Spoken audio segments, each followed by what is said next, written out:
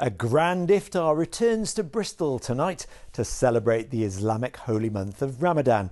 It'll acknowledge the city's diversity, with non-Muslims also invited to experience the breaking of the fast. But there's had to be a last-minute change. Scott Ellis is there for us now. Scott. Not just in this city, but across the world and across the country. So I'm afraid, Will, that rain got the better of the Grand Iftar this year in Bristol. They were laying out the tarpaulin on St Marks Road. They were going to put the carpet on top so everybody could sit down outdoors and eat together, but nobody wants a soggy carpet. The heavens opened, and we're inside listening to speeches here at the Bangladesh Centre, where they're handing out the food. The curries are here, and they're handing out dates and having a few speeches. So it's all going well indoors. Of course, the Grand Iftar in Bristol started in 2017. 6,000 people turned up in 2019.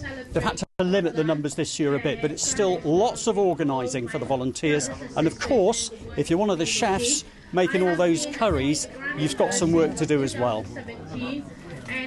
Umana and Nishet getting ready to feed several hundred people. On the menu, vegetable curry and rice to be shared out in Bristol's annual Grand Iftar, a street-based celebration of breaking the fast of Ramadan at sunset. It's very important for everyone to share food and to share our culture with different people, different community. Iftar is very important to people who've been fasting all day, but to be there with other people who wants to find out about your religion, your culture is even extra.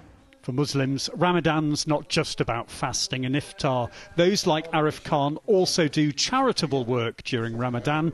In his case, handing out prayer mats and copies of the Quran in hospices and hospitals in the West. When I delivered the Qurans, they, especially some of the sisters, they picked up, they started kissing them with joy that they got a Quran. And especially in the holy month of Ramadan, you tend to read and listen to more to the Holy Quran, because this was the month that the Quran was revealed in.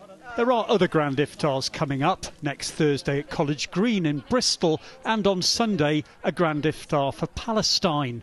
All faiths shocked by the suffering in Gaza.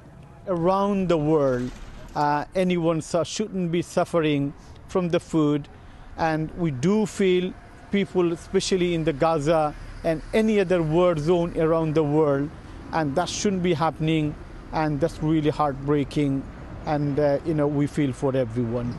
As the organisers of the Grand Iftar say, sharing a simple meal can be a starting point for better understanding. Scott Ellis at the Grand Iftar.